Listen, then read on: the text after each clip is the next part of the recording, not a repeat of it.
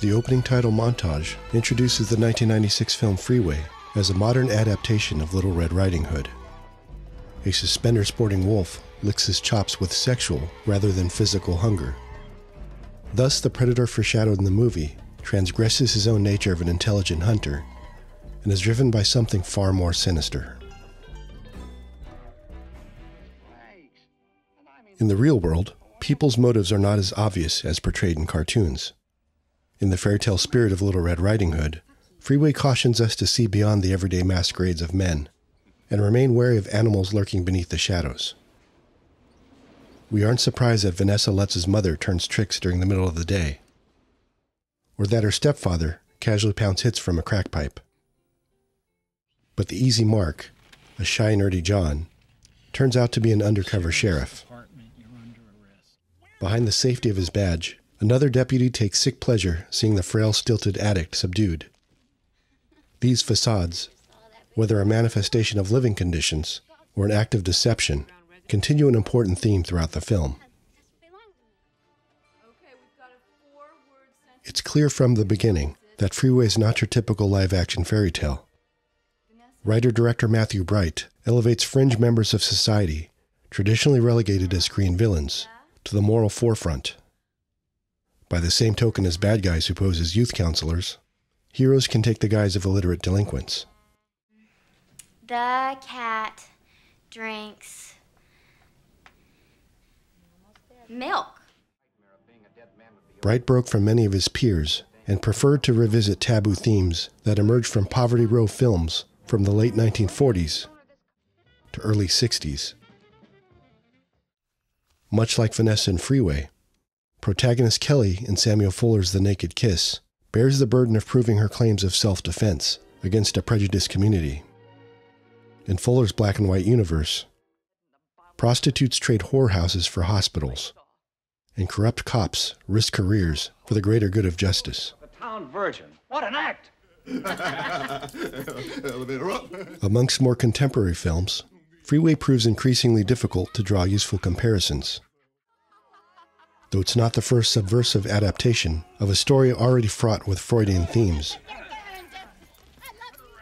Director Bright presents an original work that is too unpredictable for us to look away.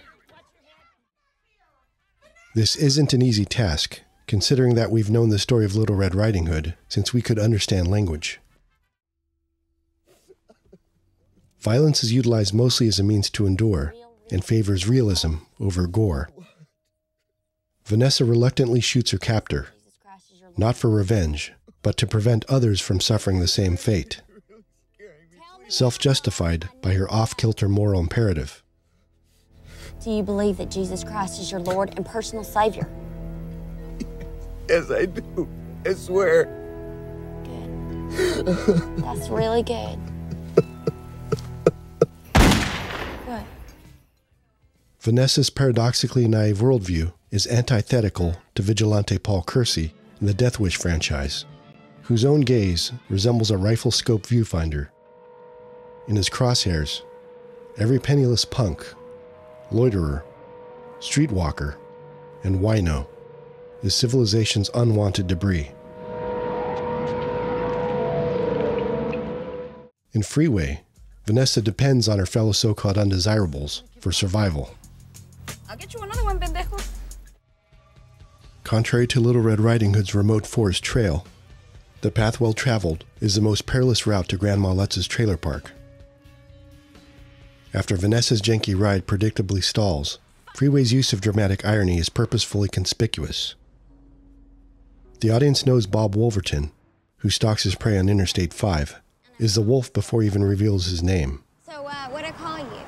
I'm sorry, my name is Bob Wolverton. I'm Vanessa Lutz. Well, it's nice to meet you, Vanessa. Oh, I think I can help you. At every point during the wayward duo's interactions, he pries too hard. You're going to have to let me in. Disrespects personal space, and initiates physical contact at any chance. Dramatic irony also extends to Bob's intended victim.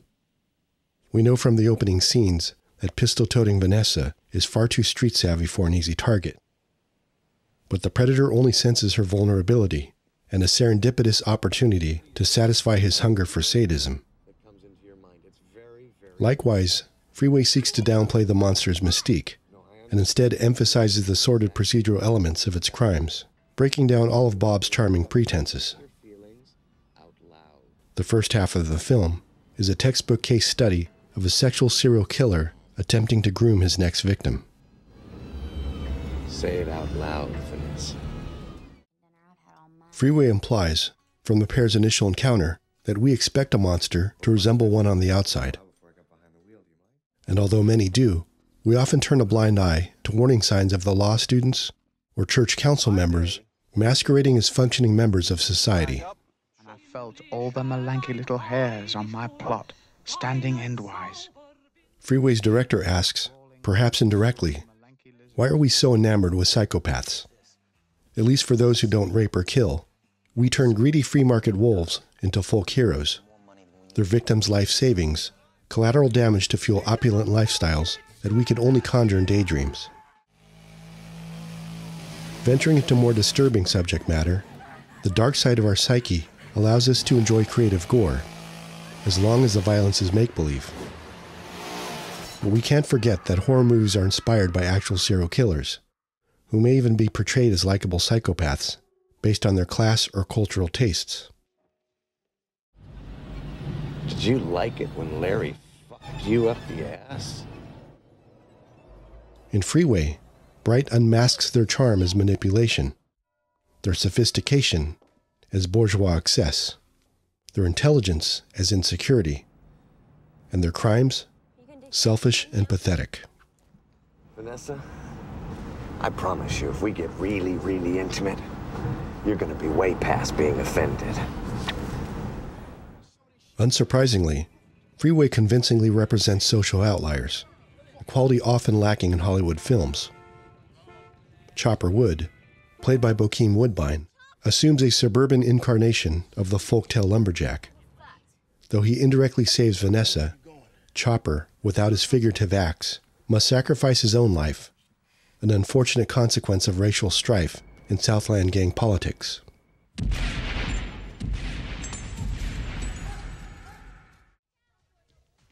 Freeway was one of several contemporaneous films to offer a neorealist depiction of juvenile offenders wading through the criminal justice system, a subject matter that once seemed abstract, if not outright laughable. Bitch, I'm fucking talking to you, man. There's something askew about pole dancing murderers, or a classical guitar-playing ginger cholo within the most ethnically diverse LA street gang you've ever seen. Despite Dennis Hopper's sincere attempt to understand his subject matter, lazily monikered Whitey has become an unintended cult favorite, our red-headed stepchild amongst the damned. Not to be outdone, Freeway 2 delivers camp. As to which portions of this are unintentional, I still can't decide. Is that why you shot him? Or was it because you wanted what was in his wallet? I already told you why I shot him, you shit-skin motherfucker.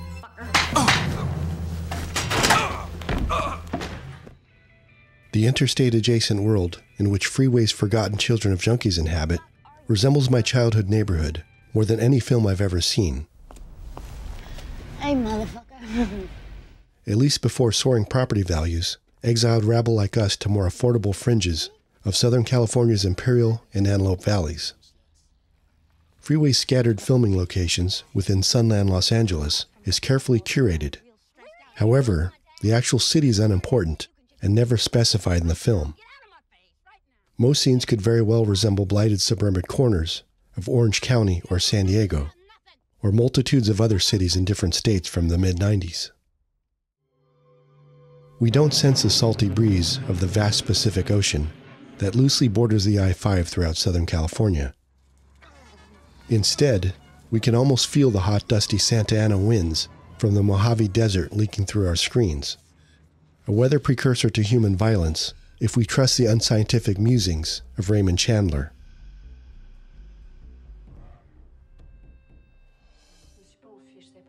Opposite a privileged teen treading herpes-infested waters for the sake of self-discovery in Francois Ozon's Young and Beautiful, Vanessa and her classmates resort to sex work out of sheer desperation. We needed the money. We thought it'd be all grown up turning tricks on Warren Avenue right outside the snack and shop. We now regard it as illegal trafficking and some even attempt to portray it as such in film.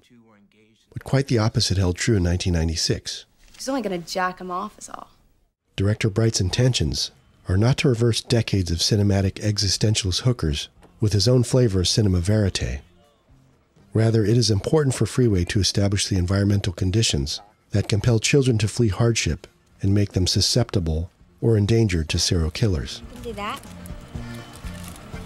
Look who got beat with the uglies! Besides Matthew Bright's auteur touch, the crucial ingredient that elevates Freeway to cult favorite is creative collaboration with the actors. Vanessa Lutz's Southern brogue, with a Southwestern tinge, is less paradoxical and more tragic when placed against her mother's East Coast metropolitan inflection. But actor Reese Witherspoon's interpretation of Little Red Riding Hood truly comes to life through her character's delicate mix of innocence with street savvy. It recalls Giulietta Messina's masterful rendition of a weathered prostitute gullibly blinded by the prospect of true love in Federico Fellini's Nights of Cabiria. By the same token, the duality with which Kiefer Sutherland plays Bob Wolverton is also noteworthy.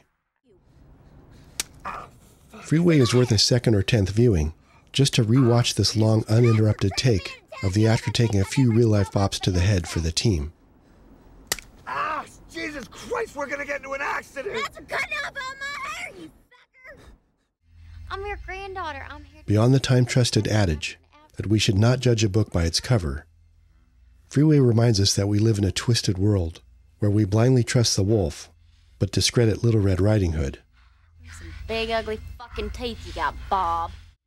Matthew Bright challenges us to reject the notion of psychopathy as a revered trait, and implores us to instead embrace society's wretched refuse. Somewhat opposite of a modern revenge fantasy, Vanessa avoids viewing the world through the cynical lens expected from her personal experience.